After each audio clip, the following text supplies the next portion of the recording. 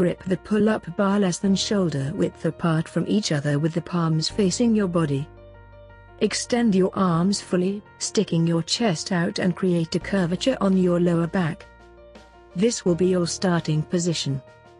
Breathe out and pull your upper body up until your chin is above the hands. Keep the contraction for a second at the top of the motion.